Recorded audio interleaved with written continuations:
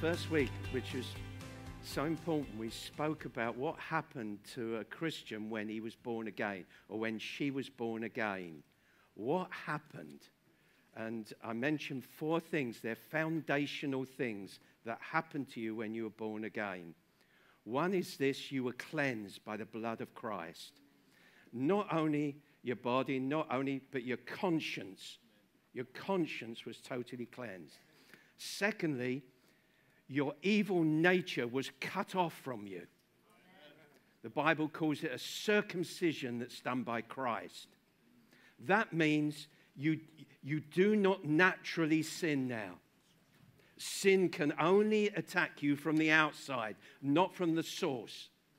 The evil root has been cut off from you. Hallelujah. It's magnificent. The third thing is this: he's made your spirit alive. Your spirit can communicate with God and worship God in spirit and in truth. That is dynamic. And I said the first time we do it, we need to exercise our spirits. We exercise this, don't we? We need to exercise our spirit. Fourthly, the Holy Spirit has been given to us. Hallelujah. We have the power of the Holy Spirit in us. And as we spoke last week, 2 weeks ago, it's the Holy Spirit that leads us to the cross. It's the Holy Spirit that opens your eyes and gives you a revelation of what Christ did for you on the cross, which is superb. Let me say this to you. When Christ died, it was to fully equip you to live his way. I want to say this. He did not die for you to try and be righteous. He did not die for you in your human efforts to try and live Jesus' way. He didn't do that. He died so you could live by the Spirit. Do you understand? So you can live righteously. Listen, today is the day when trying is done for. If you want to live in the supernatural, God has to deal with the natural. Is that right? It is so crucial to know this, that in the cross, he even dealt with human effort. So that's what I want to speak about today. The cross deals with striving. If you are a striver, the cross of Jesus Christ deals with striving and brings you into rest. Isn't that beautiful? So the subject I want to talk about is I want to talk to you about the archetype striver. If there's one character in the Bible, it's just like me. It's a guy called Jacob. Jacob, I want to talk to you about Jacob. Jacob was the classic striver. So we're going to read a couple of passages from the Bible about this lovely character called Jacob. There are some amazing stories. And I'm going to read you one of them. I'm just going to read you 2 passages firstly. Listen to this. It says, Jacob's father was Isaac and his mother was Rebekah. So Isaac prayed to the Lord on behalf of his wife because she was barren. The Lord answered the prayer and his wife Rebekah became pregnant. Listen to this. This is amazing.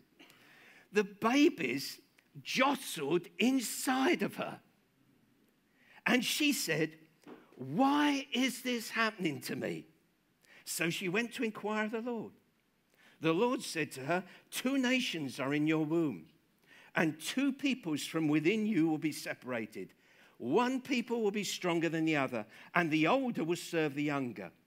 When the time came for her to give birth, there were twin boys in her womb. The first to come out was red, and his whole body was like a hairy garment.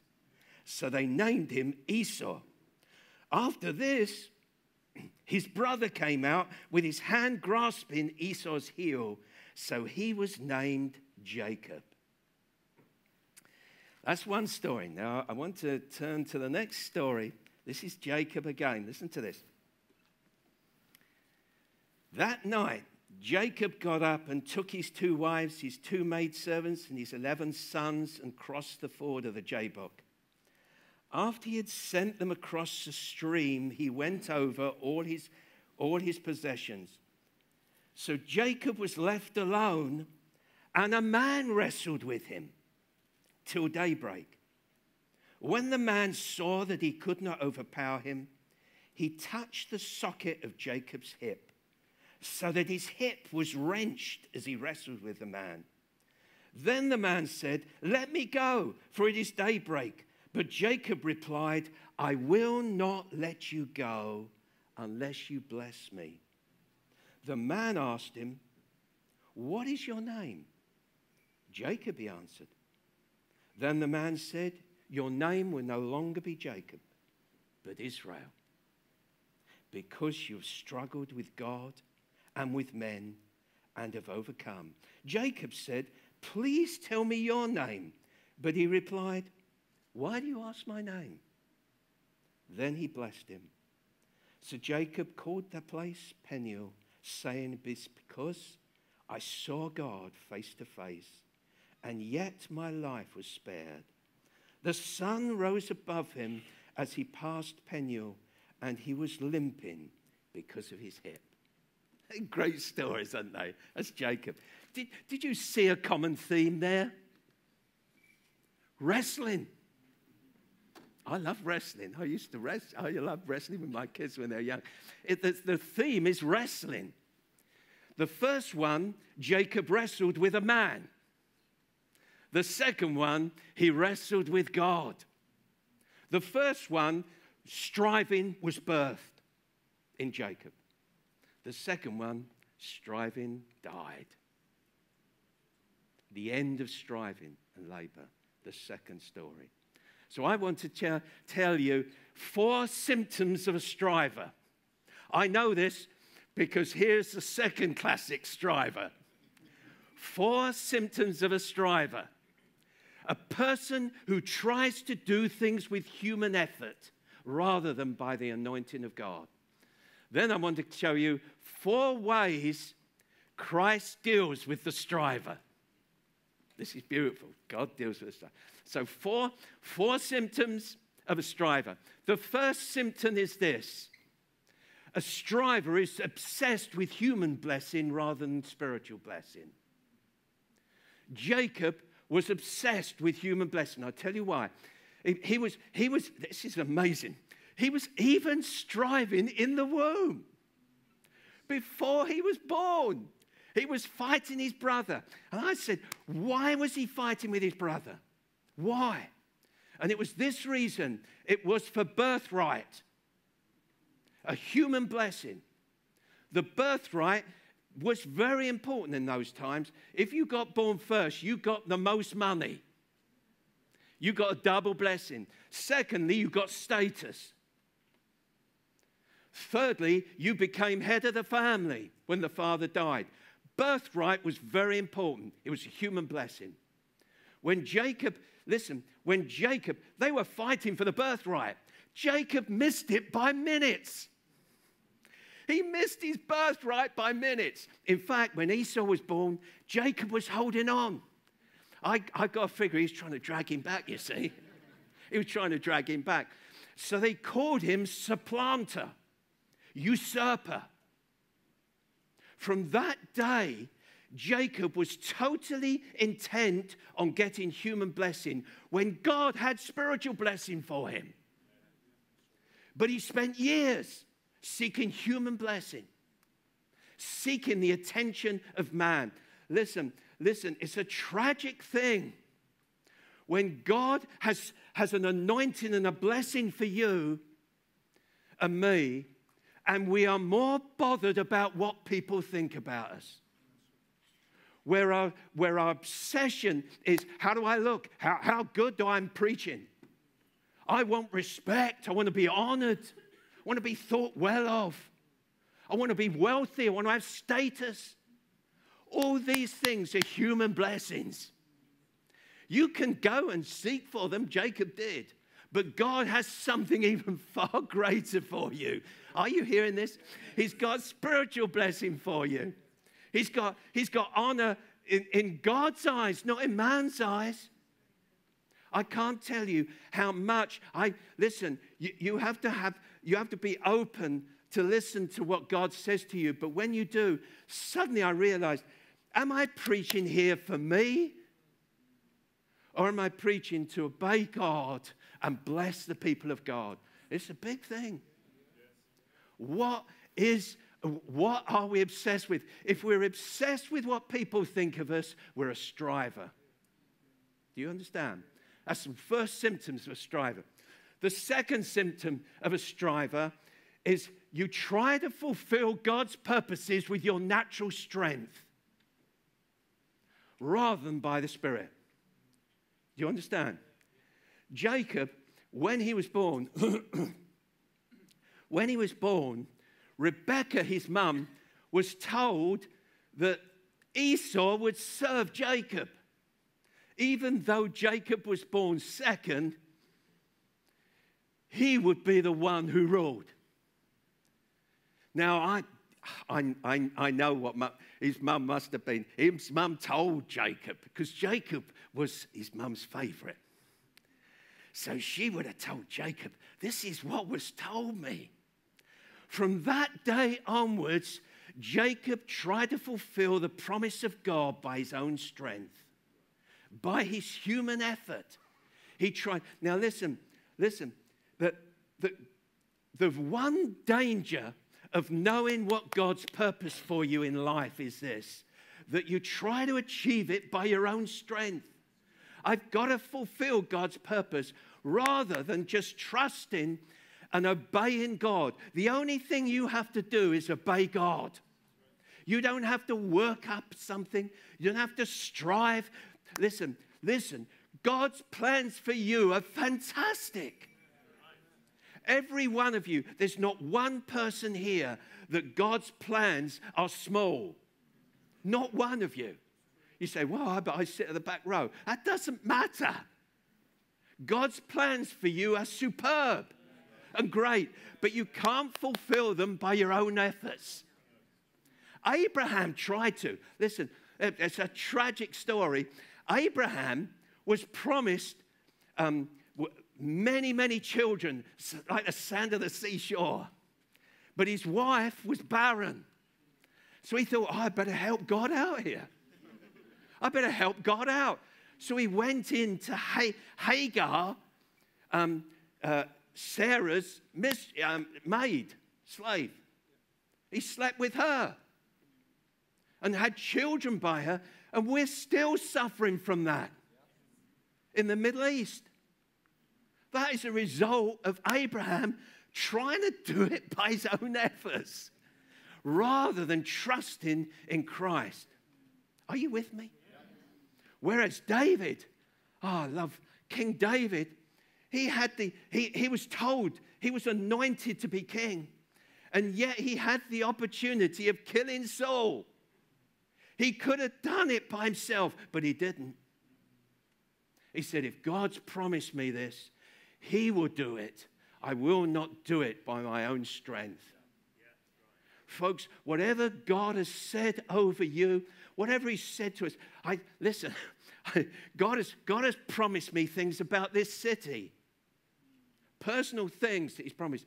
I have tried in the past to achieve it by my natural strength. Rather than trusting if God tells me something, he will do it if I obey him. He won't just do it. But we're called to obey him, not strive and work for it. Are you with me, folks? Excuse me. The third thing is this. A striver will nearly often resort to deceit to achieve its goal. Now, I'll explain this. Jacob did some incredible things. I call him the Del Boy of the Bible. He wheeled and dealed. In fact, he tried to get his birthright by deceiving his brother. He got Esau, I can't believe this, but he got Esau to sell his birthright for a bowl of soup. What is that about? He wheeled and dealed. He tried to get it over Esau. He resorted to all sorts of things. He even stole the blessing of Esau by deceit. By deceit. First of all, his mum helped him in this.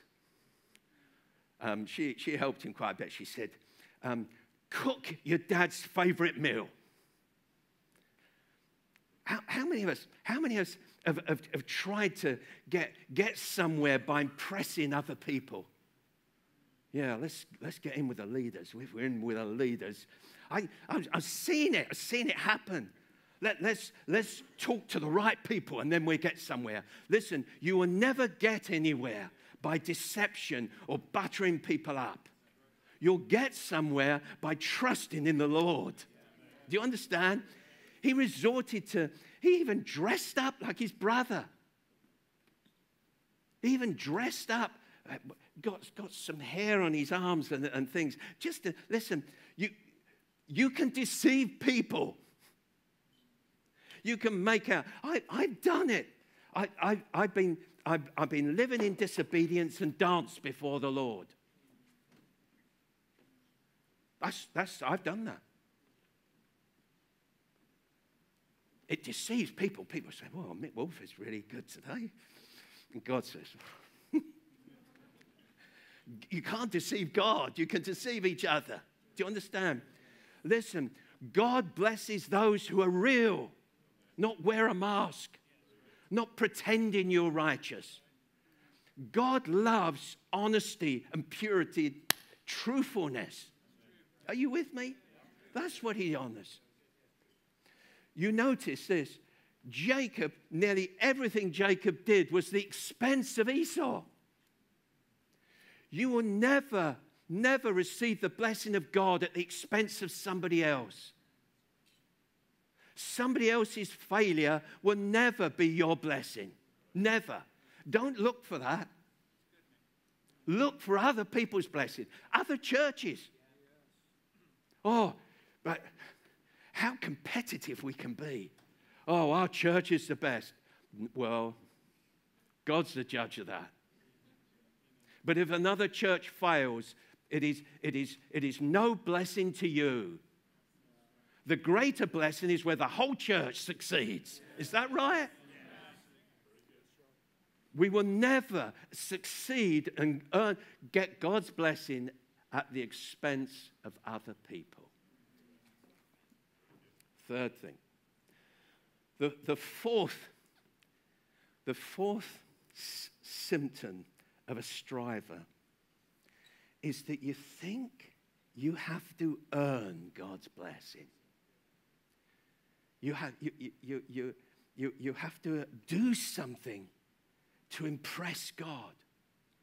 When God's blessing is purely by grace. You know, from the day we were born, we've been taught that success is earned. I told my kids, if you study properly, you'll pass your exams. If you train in sport, you'll get the gold medal. Is that right? If you work hard at work, you will progress in your career. Those are right things to tell your kids. I would do it again. That doesn't work in the kingdom of God. Because God's blessing purely comes by grace. You haven't got to do anything except obey God to receive his blessing. Is this true, isn't it? It's by grace. But the times I have resorted to human effort to try and impress God, when all he wants to do, I'm telling you, all he wants to do is pour his goodness upon you and make you fruitful. In Galatians 3, it says this: when you got born again, it was by the Spirit of God. In Galatians 3, he says this. He says, having started in the Spirit, why are you going back to resort to human effort? And I tell you, It is demonic. Because in Galatians 3 it says, he says, who has bewitched you? Who has bewitched you? And I'm saying this to folks here. Who has bewitched you? Are you trying to achieve God's purposes with human effort when it's by the Spirit of God? It's purely by grace and the work of Christ that you will achieve his purposes. Do you see that? Well, you have to let the light of you have to let the light of his face shine on you and say, God, am I a striver? I'll be quite honest with you. I have been a striver. But there is an answer. Because Jesus comes and wrestles with you. And I want to show you 4 things. If you're a striver, I want to tell you there is a glorious answer because God wants to bring you into rest. The Bible calls it the rest of faith. There are 4 things that God would do to deal once and for all, striving with human effort. He wants, do you know in John 6:63 it says this, the Spirit gives life, the flesh counts for nothing. Why is that? If you do anything by human effort for God, it counts nothing. Nothing. Only when you do God's will, then the anointing of God comes. So 4 things, 4 ways in this second story that Jacob finally had human effort dealt with by the cross. First thing is this. When you do that, if you say to God, you say, God, I want to live in the Spirit. I want you to deal with human effort in me once and for all. If you ask that, expect a crisis. Expect a crisis to happen in your life. Jesus is so intent on dealing with human effort that he will arrange things. Bryn Jones used to say, God is the ace manipulator. He will manipulate situations that bring a crisis in your life. Jacob's crisis was facing up to the brother who was threatening to kill him. And the past caught up with Jacob. After about 15, 16 years, he thought, I've got to face Jacob. I've got to face Esau. He was scared for his life. He was scared for his life. Listen. Don't run away from your crisis. Don't run away from it. Because your crisis can lead you to the greatest thing that can ever happen in your life. If you are facing a crisis right now, don't panic. Because God is doing something in your life that is very precious. The good thing that Jacob did was he wrestled with God. In his situation, he wrestled with God. And I tell you this, when you find yourself in a crisis, turn to God. Turn to God. Start to seek him with all your heart. And he will begin to reveal things to you. Let me say this. Listen, when you face your crisis, I wish I could put it up diagrammatically. Sorry, you've got all the 4 points up there. I didn't want that to come, but it's done now. If you remember, when Joshua was leading his people into the promised land, he faced Jericho. Jericho was in the way. And he faced Jericho. It says it in the Bible. He faced Jericho.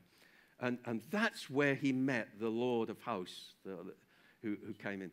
And because he faced Jericho, if I could show you diagrammatically, it would be nice. But there was Jericho was the head of a valley, and Ai was the other end of the valley. Now, to enter into the inheritance of Israel, he had to take Jericho and Ai. If he took Jericho, and you see it says he took Ai, as he took Jericho, then suddenly the whole land opened up. He entered into his inheritance. So he was facing a crisis. He was facing a fortified city. But God showed Joseph how to do it. Joshua came under that. But when Joshua did it, his whole inheritance opened up. Now, the thing with you is if God has brought a crisis to you, and I believe if God gave me this word, there must be people facing a crisis right now. But if you face up to your crisis with God, it will lead you into inheritance. It will lead you into the blessing of God. So the first thing is face up to your crisis with God. The second thing is this. The second thing is, in your crisis, God will often touch your natural strength. So Jacob was wrestling with God. And God dislocated Jacob's hip. Put it out of joint. Now, I don't know. I've had a dislocated finger. That was painful enough. But I can imagine if your hip's dislocated, there is no way you can wrestle. Is there? His natural strength was totally done. Now, one of the things that happens when you face your crisis, and if it's a crisis God has brought you, human effort runs out. There's no answer. Some of you are facing situations you think, there's no answer for this. There's no answer. Sometimes hope is even demolished. You think, hope has gone. There is no way I can get an answer. My natural strength is done. All you can do is hold on. All you can do is hold on. That's all Jacob did. That's all he did, was he held on. Now, I'm saying this. God wants us to move in the supernatural, doesn't he? Sometimes I have to say, it is a very painful lesson. Because we think we can sort things out the way we used to sort them out. Jacob thought, well, I'll wrestle with God like I did with Esau. It doesn't work. You think, oh, my financial situation.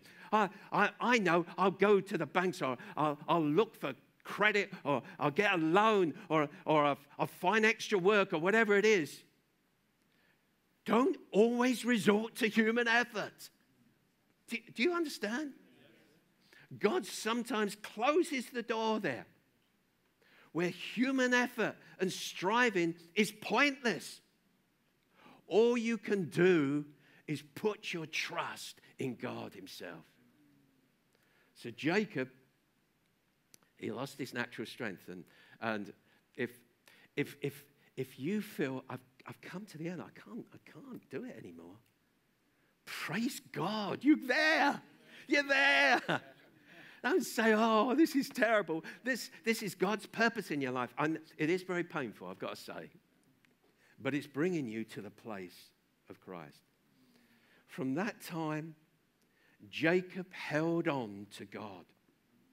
As he held on. Now listen, in my life, I have, in a number of crises, I have held on to God's word. I have held on to God's word.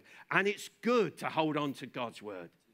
But in these last few months, God's told me to hold on to the finished work of Christ.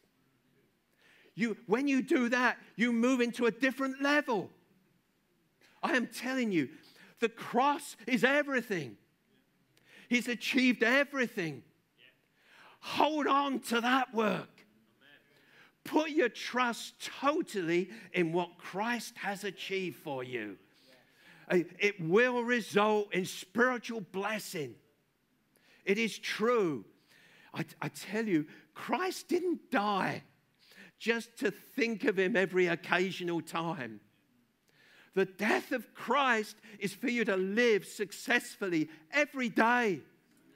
Every day I'm learning to trust that Christ has achieved it. And I can live in the sheer glory of it by trusting in him. Wow. I tell you, I don't think I have touched the extent of what Christ has won for us. It's for us. It's glorious. It's on, listen, when you reach that place, you enter into rest. Let me read you this. There's loads of scriptures I've missed out. I don't know what, I get so excited. And I do go. Let me read you Hebrews 4. Listen to this. Hebrews 4. It says, today, if you hear his voice, do not harden your hearts. For if Joshua had given them rest, God would not have spoken later of another day. There remains then a Sabbath rest for the people of God. For anyone who enters God's rest also rests from his own work. Anyone who enters into Christ's work rests, in other words, striving finishes. I tell you this, when striving finishes, who gets the glory? God gets the glory. When you strive, all you are is looking for God, for your glory. When you enter rest, you finish with striving. It's through the work of Christ. There's another common theme between those two stories. The other theme is a giving of a name. When Jacob strove at the beginning, he was called Striver Jacob. When he wrestled with God, God renamed him Israel. Do you know, in your Bible, it often says he struggled with God. But I prefer Strong's definition. He will rule as God. He will rule as God. That's what Jacob was renamed. No longer a striver, now a ruler with God. Hallelujah, eh? From that day on, he limped. Once the cross has touched your human strength, you will forever limp. You will forever limp. Because you realize, once God's touched you like this, once the cross has touched you there, you think, I'll be really honest, if God doesn't turn up now while I'm speaking, I'm sunk. I'm absolutely sunk. It's when God brings you to a place of total dependence on this magnificent Christ who gave his life for you. In my heart, I believe this. I believe, do you know, I said a while back, I asked God for the gift of discernment. And I thought, I said, God, I want to be more discerning.